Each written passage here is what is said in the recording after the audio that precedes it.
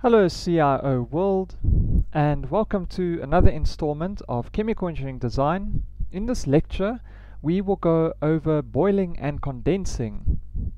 We will have a look at the difference between boiling versus evaporation, just so that we are clear on what we mean by boiling, and also look at various forms of boiling that can occur in industry, and also how to go about the various energy calculations that are used for condensing applications. Okay, so boiling and condensing are slightly different obviously, but as processes, for chemical engineering processes, the way that we approach condensing obviously is going to be different to the way that we approach boiling.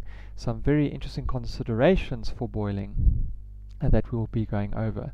And then we will also go into more detail with regards to condensation. Alright, so here we look at the two sort of cases of boiling that you get. On the left hand side we have the gas forming out of its liquid at the bottom of the surface. This is a flat surface, and then on the right hand side is the same system but with some actuation to help the development of bubbles. You've probably heard of the word nucleation. So as the bubble forms, it has to push against the liquid surrounding itself. So you can think of you blowing a balloon, filling it with air. You require some pressure to push against the elastic rubber. Alright, and then on the right hand side there are some pits or some surface changes that help to initiate boiling. Okay, boiling is similar to evaporation in that a liquid obviously transitions into its gaseous phase, but there are distinctions that are made between these two phenomena. So firstly, evaporation occurs at the gas-liquid interface when the liquid's vapor pressure is below the saturation pressure and no bubbles of the liquid form within the liquid, of the gas I mean. So no bubbles are present in the gas, in the liquid. It's at the liquid gas interface that the evaporation occurs, probably because the air is below the saturation level of the maximum water vapor that it can acquire or that it can hold. So there's a certain capacity that air in the atmosphere can hold, and that's also dependent on the temperature. So the hotter the air gets, the more liquid it can hold. And this is the big problem with greenhouse gas emissions, where the higher the temperature of the atmosphere, the more liquid vapor the atmosphere can hold, and water is a very powerful greenhouse gas, much more than CO2. And so as a greenhouse gas, water will absorb more energy, heat up the atmosphere more, the atmosphere can absorb more water, and so forth and so on. And eventually you can have a runaway where the Earth will become like Venus with lots of gas, very hot, 300 degrees Celsius. And yeah, so that has to do with evaporation. Now boiling, on the other hand, occurs under different conditions, and obviously will require a hot surface below. So energy transfer to the liquid allows the liquid to reach a saturation pressure so that bubbles will start to form at the solid liquid interface where the heat is being added. Obviously it doesn't have to be at the base. It can be around the tube, or around a pipe or whatever, depending on where the energy is coming from. Alright, and in any case this means that there will be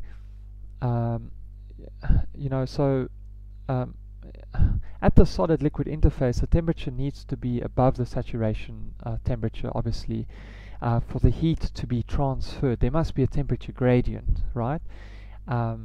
because the molecules are using this energy as latent heat. Okay, so the temperature isn't going to change between the latent heat transfer mechanism. So the liquid therefore would have to be at a temperature that's slightly higher than a saturation temperature. So this will mean that there will be what is known as an excess temperature as we measure this relative to the saturation temperature. So let's say the water is boiling at 105 degrees, then the excess temperature in this case will be 5 degrees above saturation temperature. We use this to determine obviously how much energy is going into boiling the liquid, and is considered in conjunction with the heat of vaporization. Now, boiling may occur on for a stationary liquid inside a tank, for instance, which is referred to as pool boiling. Okay, so here I show you typical pool boiling. We add energy as Q dot, and the temperature of the surface minus temperature saturation, so the temperature of that surface that is being heated. This temperature difference gives us Txs. Okay, so let's quickly talk about pool boiling. Pool boiling happens inside a tank, obviously, but as chemical engineers we work with continuous processes. So there's another type of thing called flow boiling. So for a flowing fluid within a pipe, we boil the liquid. How do we do this? We do it in a heat exchanger. We exchange heat from maybe one fluid to another. So maybe there's another fluid surrounding this pipe that's doing the heating. Maybe it's with coils, electrical coils. Maybe it's a furnace, a gas that's doing the heating, or radiative heating is doing the job for us. There's also a phenomenon called subboiling to consider as well. So we've discussed the excess temperature. Okay, so with subboiling, this may occur. Okay, so boiling occurs at the base, but evaporation still occurs at the liquid-gas interface, because the liquid gas interface, that temperature right there, is below the saturation point. So in this case will be 80 degrees, 90 degrees. So you'll see steam leaving, you'll see bubbles forming at the, so watch when you're boiling a pot of water, for example, you'll see the bubbles forming at the base. Now this is in contrast to what is known as saturated boiling, where the liquid-solid interface is at the saturation temperature for that liquid. Now, as you can see, boiling is not a simple process at all. There are temperature gradients that are involved. There are many stages that are involved in terms of boiling. You can have very slow boiling, you can have very vigorous boiling. The most obvious way we categorize boiling is by the following type. So the first is referred to as boiling by natural convection. There's convection in the liquid that helps with heat transfer. There must be a temperature gradient, otherwise the heat won't be transferred to the liquid, obviously. And this natural convection type boiling is characterized by a subcooled liquid-gas interface. Now, the second type of boiling is known as nucleate boiling, where the liquid-gas interface has reached the saturation temperature of 100 degrees for water in this case. Obviously, we can work with other liquids like acetone or ethanol, and then the saturation temperature for those liquids are lower. Isolated bubbles will also visibly form at the solid-liquid interface and migrate up to the surface before they burst into a vapor, into the gaseous medium. The solid-liquid interface is, in this case, obviously superheated. Okay, so the water there will be above the saturation temperature. The third type is known as transition boiling, where pockets of vapor begin to form along the solid-liquid interface, which is now obviously well above saturation temperature of that liquid.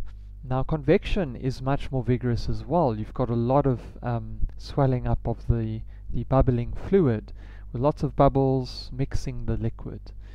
Now the final phase of boiling is referred to as film boiling, due to the typical film that actually forms. It's a vapor that forms continuously at the solid liquid interface, which is much hotter than the saturation temperature for the fluid.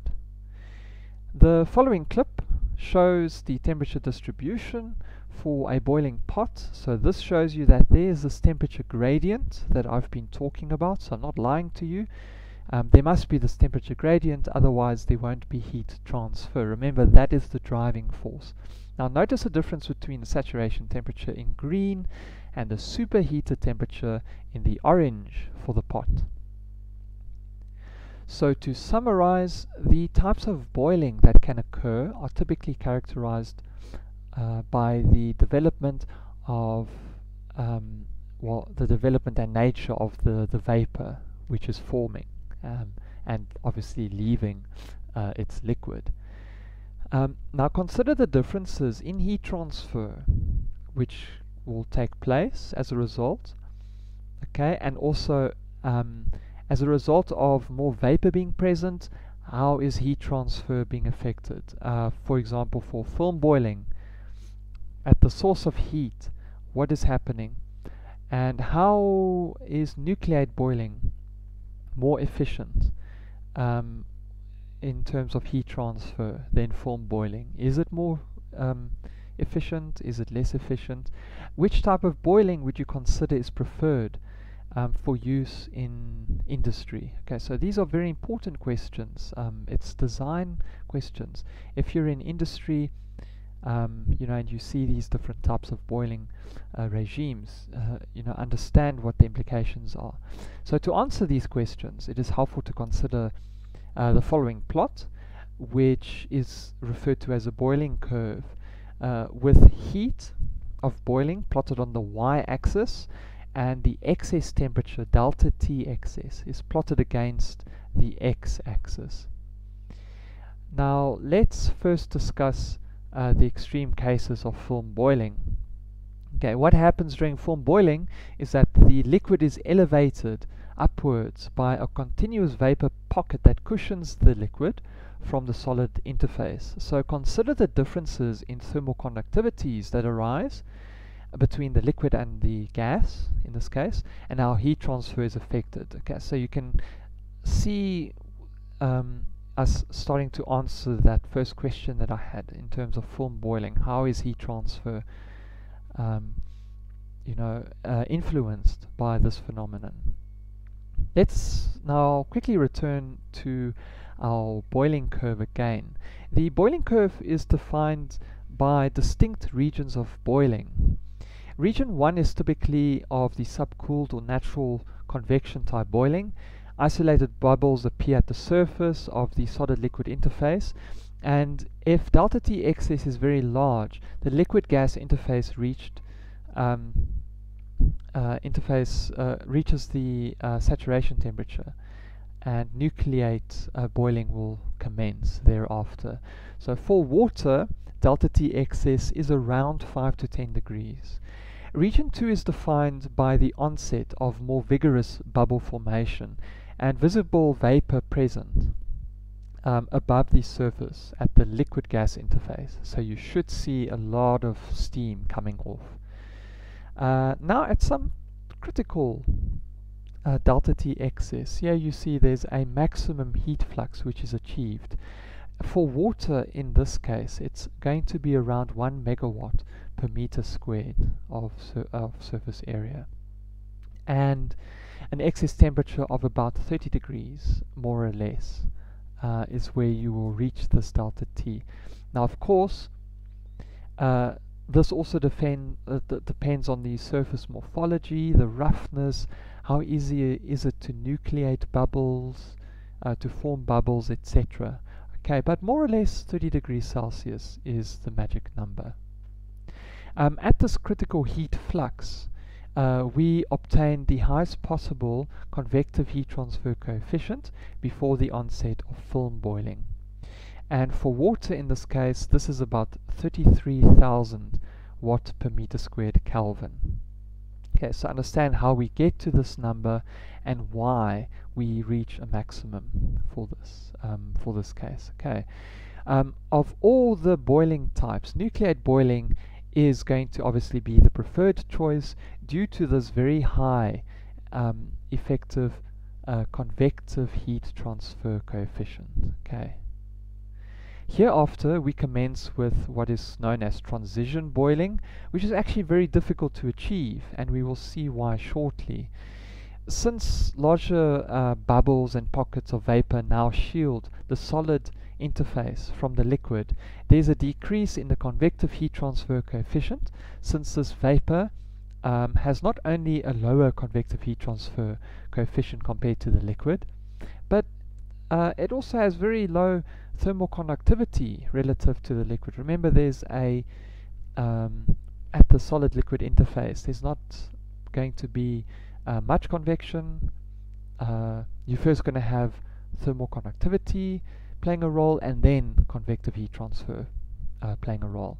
So what does this lowered convective heat transfer coefficient mean?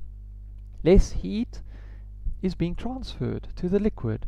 However, this does not mean that there is less heat available from the solid surface. In fact, if this heat is not being transferred right away from the solid surface, or it's not effective, it's not leaving the solid surface and going to the liquid, what do you think will happen? Say, in region 2, for example, we deliver 1 megawatt per meter squared of energy. Now in region 3, we are trying to deliver 1.5 megawatt per meter squared of energy, because now boiling is just, we need to try and get more heat, and now we're not getting any heat. If this energy doesn't transfer to the fluid, it spends more and more time on the solid instead, and the excess temperature at the solid surface, of course, increases due to the increase of heat flux into the solid. Okay, and for water, this transition from effective heat transfer to a reduction in heat transfer occurs between the excess temperatures of about 30 degrees Celsius and 320 degrees Celsius. So that's a big difference. Film boiling occurs at quite high excess temperatures, alright, where the liquid is elevating above continuous pocket of vapor, and this vapor of course acts as an insulation layer between the liquid and solid. So the onset of film boiling occurs at a point that is referred to or known as the Leidenfrost point. So this is shown here on the graph at the minimum, but even in the presence of this vapor, due to the high excess temperature at the solid surface, radiative heat transfer becomes more dominant over the convection. Alright, so we are obviously able to penetrate past the vapor cushion in terms of heat transfer. Now if you were paying attention, you would have started to realize the development of something like a feedback loop in terms of energy. I'm supplying more energy, but it's not going anywhere. So the temperature is getting hotter on the surface, more vapor. It's very difficult to achieve transition boiling with this loop. The fluid is heating up, obviously, the gas is getting hotter, the surface is getting hotter, but it's actually very much more common that the boiling curve will follow the profile that is shown here instead in the green. As you increase the heat flux past the critical heat flux Q at the critical excess temperature, the heat is prevented from transferring fast enough to the liquid, and instead remains behind in the solid. The solid quickly heats up as a response to the increase in heat flux, and the temperature jumps suddenly to point E on the curve. Likewise, when you try and cool the fluid down from film boiling, this causes the excess temperature to jump from its minimum of region 3 and 4 right down to nucleate boiling region 2 as shown in the red. Can you think why this would happen? Right, so the reason is that this is due to a sudden collapse of this dissipation of collapse and dissipation of that vapor pocket that we're talking about. So the vapor pocket suddenly collapses, all that energy goes in through the liquid, right, and suddenly the vapor pocket has a much lower heat flux available, okay, to heat the liquid, and then suddenly the liquid replaces it. Alright, so now the liquid can suddenly take up all the heat of the solid. Right. So a very interesting question would be, is it ever possible to follow the orange curve? And I will let you ponder this, and you can come up with your own conclusions. Maybe I'll ask you a question about that in a test. So what is important to realize here is that most materials of construction cannot handle the excess temperature reached from the water from point E onwards. Okay, because as you pumping in the energy into the solid, even though this temperature may seem very low for most metals, burnout can occur and can actually damage the equipment, because you're not going to stay at this this point E. I mean, look at this T excess. It's 1000 plus the boiling point of water. So it's 1000 plus 100 plus the extra temperature. So let's say this is 1400, 1500 degrees Celsius. Okay, most of the metals of construction are not going to be able to handle this, and you're going to shoot past point E, right? You're not going to stay at point E. You're going to shoot past point E and go right to 2000 degrees. Okay, and most metals are just going to burn. They're going to melt, and at this point you're going to get burnout. Okay. For other liquids like oxygen and nitrogen, obviously the incident of burnout is avoided due to the much lower boiling temperatures of the fluids, and also the lower melting temperatures of the materials of construction. And operation at the maximum critical excess temperature is fine. It's not optimum, but it's fine. The point C, therefore, is often referred to as the burnout point, and coincides with point E in this case. Okay, so just be very clear on understanding this principle. Now, of course, there are many correlations available that can describe the boiling regimes, and by far the most important ones for us as chemical engineers are those equations which are used to describe the onset of peak boiling flux and the minimum heat flux required for boiling. Okay, so nucleate boiling is the name of the game, and it is described by the following equation, which is also available in the textbook. The various physical properties shown here in this equation can be obtained by the textbook or online or in Perry's. Whatever reference material you have available to you, you can find these. So please note the mistake in the textbook that we use for this equation that describes the peak or critical heat flux. It shows nu, which is the kinematic viscosity, but you should in any case be able to confirm that this is wrong. And how do you do this confirmation? How do you pick up this mistake? Well, it's simple. If you keep checking your units, the units are going to immediately tell you something is wrong with this equation. It shouldn't contain nu. It should contain rho squared V. It looks like nu, but it's just referring to the vapor density in this case. Okay, so as before, we also interested in determining what the convective heat transfer is. Okay, so what is the convective heat transfer? Obviously it's going to change, so have a look at the following diagram. Have a look at the diagram very carefully, presented in the textbook and what is available online. Quickly Google it, check that you come across the similar or the same diagram, maybe it's in blue or orange, and can you tell the difference? So let's quickly discuss this diagram, this figure, and let's figure it out. So just as with pool boiling, flow boiling has similar effects on the resulting convective heat transfer coefficient. For bubbly flow, the convective heat transfer increases steadily due to increased convection that takes place.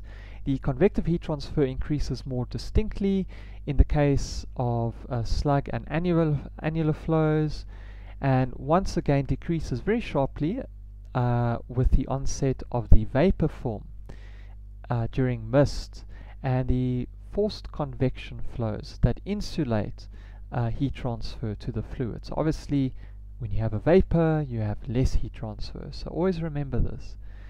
It should be noted that you should understand this intuitively and not just learn this graph parrot fashion, as this graph is presented incorrectly in other resources. And as a young chemical engineer, you should be able to self-correct for these sorts of mistakes. You will see mistakes like this. The world isn't a perfect place, and you should just be comfortable and accept that mistakes happen, and corrections should be made. And if you are clever enough, you should be able to pick this up no problem, or just with a bit of effort you can figure it out. Now let's turn our attention to condensation. Okay, now condensation occurs as two distinct types. The first is film condensation, where a film of liquid covers the solid interface completely. The liquid leaves the interface by gravity typically, so think of heat exchange equipment. Alright, in your mind's eye, think about what this would look like. And the second case, the second type, occurs with the development of individual liquid droplets, which also leave the solid interface by gravity, but without the development of a liquid film. And so the question arises, which form of condensation do you think is better? And can you substantiate your answer? Would you prefer film boiling or dropwise? Film boiling. Film condensation or dropwise condensation? Here are the two cases again, and these are shown on some flat plates. Alright, so you don't have to have tubes, you can also have plates. So different types of condensation interfaces, solid, liquid, gas interface. It depends on if it's dropwise or film condensation. Let's look at the first type, specifically film condensation. The flow of liquid is of course due to downwards forces due to gravity, but is also cumulative with respect to mass. This means that the film thickness increases in the negative y direction as the film runs down the solid surface. It should be noted, or it should be obvious, that condensation occurs at the liquid-gas interface, and that heat transfer is from the vapor to the liquid and from the liquid to the solid. Okay, what are the temperatures for these interfaces? Is the water temperature at, above, or below the saturation temperature of the fluid? What is the velocity at the liquid-solid interface? Where is the maximum velocity to be located? Is this velocity change in the x direction, in the y direction? Is there a point where velocity is zero? What about the flow regime? Do we have laminar flow? What is the effect on the convective heat transfer coefficient? The local fluid regime, right? May be determined at the local Reynolds number, for example. But what do we use? Do we use the typical diameter? Is it a hydraulic diameter, etc.? So in the textbook, it discusses this in much more detail for you. But yeah, the first thing that we're going to consider are local fluid properties. Obviously, you can have an average as well for the Nusselt number, for the convective heat transfer, etc. But the first thing that we would like to consider is the Reynolds number. It tells us more information that we use to determine thermal properties. So the hydraulic diameter, for instance, is defined in this case as 4 times the film thickness, and the properties of the fluid we use at the film temperature. Remember, the film temperature is an average temperature. Okay, so when we talk about the fluid, we're talking about both liquid and gas in this case. Okay, so gases are also fluids. Now, with some sort of manipulation, the equation we can rewrite as follows. And also this equation is in the textbook, so if it confuses you, just go over the derivation in the textbook. Okay, so now we can consider heat transfer. The first step is considering the Reynolds number and then heat transfer. So as heat leaves the vapor, okay, it condenses at the saturation temperature at the liquid vapor interface. This heat likewise has to be absorbed, okay, by the liquid and is transferred to the solid. Why is this? Well, obviously because we need a temperature gradient in order to transfer heat. No temperature gradient, no transferal of heat. What must be considered here is the capacity of which each of these phases can absorb heat. So how this, how is this going to affect temperature, for example, for each of the phases? What is the heat capacity of the gas? What is the heat capacity of the liquid? And also, what is the heat capacity of the solid in question? Okay, the main parameter that governs this process is the latent heat of vaporization, of course, because that governs the condensation. So when we determine the heat transfer, we need to account for this effect, and we do this by using a modified form of latent heat of vaporization, as shown here. Okay. Now it should be noted that the vapor itself is superheated. It could be close to saturation, obviously, but there should be a temperature gradient. So it should be superheated until it reaches the liquid vapor interface, where it will be saturated. Okay, and therefore the vapor needs to be cooled from its superheated temperature down to the saturation temperature. Now, fortunately, this is easy to modify, and how we do this is use the heat capacity for the vapor, and we use this to modify the equation further, as shown here. So this is a second modification that we've done to the latent heat of vaporization equation. This can then be used in an energy balance, where we equate the convective heat transfer with the energy required for condensation using the modified latent heat of vaporization.